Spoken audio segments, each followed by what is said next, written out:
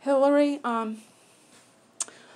I've tried to bend over backwards to accommodate your ideas and your life and your children. I've run into some problems of being homeless. They don't have housing for disabled people, they just put them on the street. And, I'm fighting for my life as an artist. But I'm not going to accept the abuse that you and Jennifer dish out, that you guys are so great and so wonderful. And the thing is, at Nana's house, I started talking about heroin addiction and alcoholism, and Jennifer screamed and came over and grabbed my wrist. So it's real. You got to deal with it. If you don't talk about it, how are you going to face it or make sure your kids are healthy? If you totally just Band-Aid over that cancer, which is what you want to do, you don't want to look at the icky. Life is icky. Life is tough. Like right now, if something happens to Charm, I'll just put her down because I don't have the money to take her to a vet. But you look in third world countries, and their desperation is much worse than mine. I'm poor. I don't have any money. But I appreciate you letting me stay at your house. I think Matt made it very vocal that he didn't want me there, which I thought was pretty rude, considering the circumstances.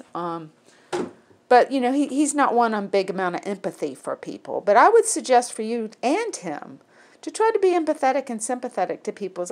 I wasn't the one that yelled at you, maybe when you were a little kid. And so I'm giving you time to work through your childhood. But I was a pretty goddamn good mom. Look how educated you are. Look at all the things you did. Even in picking Jerry over a couple other guys. You liked the geologist, but that wasn't going to work. You would get bored of him.